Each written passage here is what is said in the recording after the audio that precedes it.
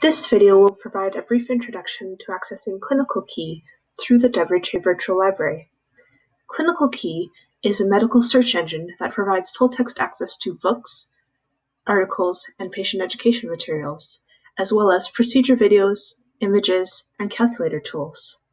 To access ClinicalKey from the WRHA virtual library website, go to Resources, and then click on ClinicalKey under Apps. Next, click on Search ClinicalKey. You may need to log in with your WRHA Virtual Library login. From this screen, you can browse materials using the Browse options, and click on the three dots for more options to browse. You can also search in the search bar. For example, if we search for pneumonia, we see a number of different result types, including full-text articles, guidelines, and clinical calculators.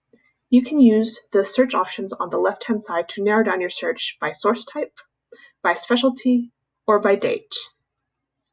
You do not need to create a login for ClinicalKey in order to access it on desktop. However, a login will be useful if you want to track your continuing medical education credits or access the ClinicalKey app. To register, click on the Register link in the top right-hand corner of the screen. Once you have registered, you can log in using your email and password. Once you have logged in order to access the app, you must request remote access. Click on the remote access link under your profile and enter your organizational email address. If you do not have an organizational email address, please contact us for further instructions.